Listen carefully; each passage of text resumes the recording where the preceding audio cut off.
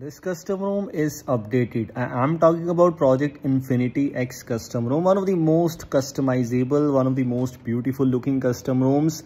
And it's been some time since I'm making videos on this custom ROM, and we have a new update available for this one. This is version 2.9 right now while making this video. It is the latest version and having the latest June security patch. One of the features which is added with this new update is hide IME space.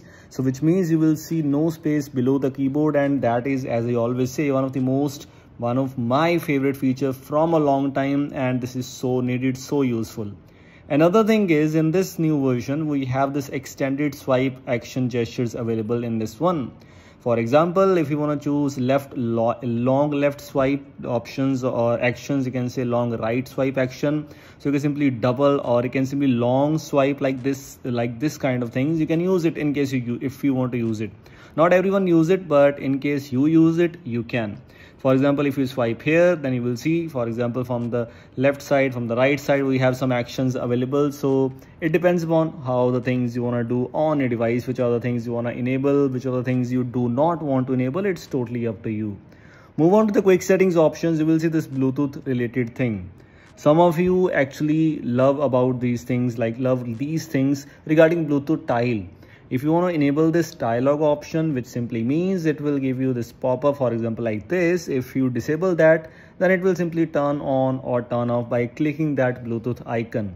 In some cases, it might be useful, and for some of the users, it might not be. So it's totally up to you. One more thing which is quite interesting. If you click on app info for any non-system app, I'm talking about a user app basically, you will see this disable option. This is quite exciting because in most of the devices, even the stock Android or anywhere, you can simply uninstall the pre-install the user apps I'm talking about. But in this case, if you do not want to uninstall it, you want to disable that, you can do so. That's pretty exciting actually. Move on to some of the other customizations and features. Those were the things available with this new update, but Infinity X is one of the most customizable custom ROMs, so it is having a lot of features. It's quite good, it's quite smooth, it is having circle to search, it is having some amazing things in the terms of customizations and many more things. So go and explore all of these things on a device in case you want to. If you move on to wallpapers and styles, you will see some icon pack related options, fonts and so on. Even the default launcher has a lot of options in the terms of configurations. The UI is good. You just notice the home screen, which is having the OnePlus style clock, also this clear all button, the recent UI, many more things. Even the quick settings panel, this is just so good looking. You have the header images, you have the option for quick setting tiles, you have the option for data usage, that data usage panel, some options related to lock screen clocks. You can customize them even further.